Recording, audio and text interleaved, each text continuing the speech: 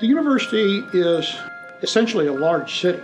I mean, there's about 18,000 students and 20-some thousand employees, and state's largest medical facility here. And all that is energy intensive.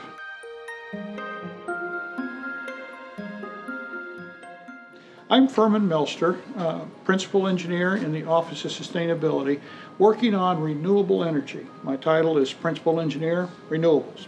I came here in 1991 as the power plant manager and was at the power plant for a little more than 16 years as the power plant manager and associate director of utilities, but had the opportunity to come here and work in the Office of Sustainability on our 2020 Vision Task 2, which is 40% renewable energy. And it's quite a challenge. Since 2003, we've had a commercial oat hull project with Quaker Oats where we burn biomass, and we're able to take those and burn them in one of our boilers and displace coal. And so, now we're working to expand significantly the sources of biomass fuel, and we're going to go to both of our boilers with biomass fuel, not just one. We learned that the Johnson County Conservation Board, the people that run Kent Park, had some dead and dying conifers. I answered the phone and said, well, that sounds interesting. These were trees that were planted more than 40 years ago as a conservation measure. So the Conservation Board desires to do an ecological restoration out there. They want to return that land to what it was before, which is native prairie. But to do that, they have to get rid of these thousands of conifers they had out there. There was no commercial use for those trees.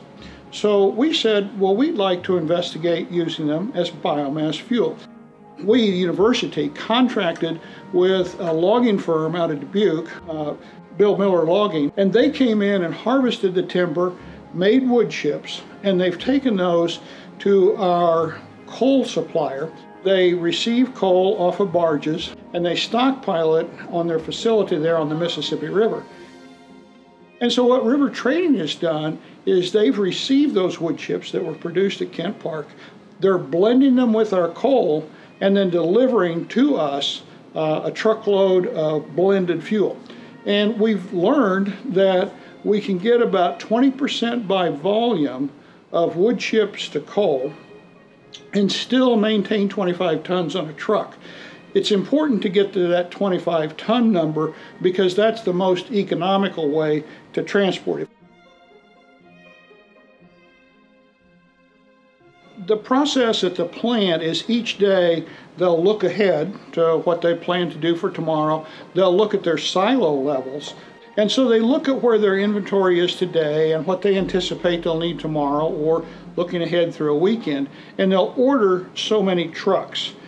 Typically we would get 5 to 10 trucks a day for the boiler that's burning the wood chips. And then they come in, they're placed in the silo, and out of the silo the material flows through the systems and into the boiler. The main power plant is the major source of steam production. At the power plant there are two large, I'm going to call them solid fuel boilers. They were designed for coal. Coal is their base fuel, still is today, but they have the capability to be adapted to solid biomass. And so what we hope to do is gradually transition to more and more and more biomass, displacing more and more coal. Ultimately, we would want to get to 100% biomass or alternate fuels.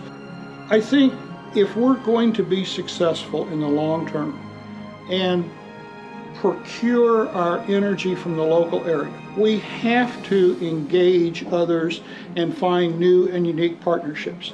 The heart of that project will be using our existing capital assets. They're paid for, they're in place, to use and increase our use of renewable energy.